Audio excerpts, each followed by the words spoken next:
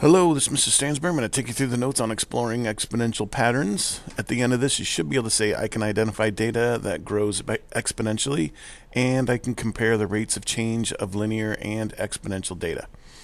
Okay, so first things first, let's take a look at an arithmetic sequence and a geometric sequence.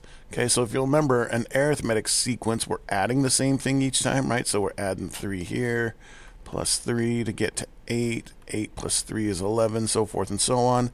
And geometric, we are multiplying by the same number each time. Half times 2 gives us 1, times 2 gives us 2, times 2 gives us 4, so forth and so on. Okay? So what we want to do is we're going to take these numbers here and we're going to put those into a little chart here, and we're going to have n like number of terms. So like the first term is 2, second term is 5, third term is 8. Same with the geometric sequence. And then what we're going to do is we're going to graph these two and take a look and see what they look like. Okay, so so the n here, this is our x, and the un is basically our y, right?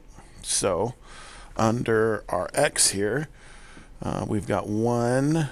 At 1 we're at 2. And at 2, we're at 5. 3, we're at 8. 4, we're at 11. And then we just keep graphing all these points here. All right, 6, we're up at 17. Okay, now what we can do is we can actually create ourselves a nice little, oops, that's not a nice one. We'll create ourselves a nice little line here that goes through all those points. So if you'll notice, pretty easy to tell that this here makes a nice straight line. So our arithmetic sequence makes a straight line, which we call linear.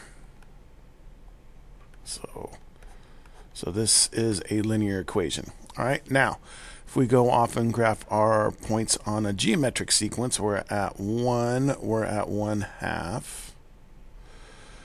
2, we're at 1. 3 is at 2. 4 is at 4. 5 is at 8 because we just keep doubling. 6 is at 16. So now if you'll notice this here, this definitely makes a curve.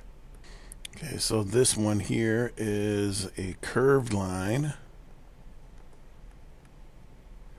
So this is considered to be not linear. Okay, so curved line, not linear. Straight line is linear. So an easy way to tell that is an arithmetic sequence. Our arithmetic sequence makes linear, and our geometric sequence makes not linear. Okay, so if you're looking at sequence of numbers and it's arithmetic, you know it's linear. If it's geometric, you're multiplying by the same thing over and over, it's not linear. Okay, all right, that's all we have for 21 part 1. If you have any further questions on this, please feel free to ask. Thanks.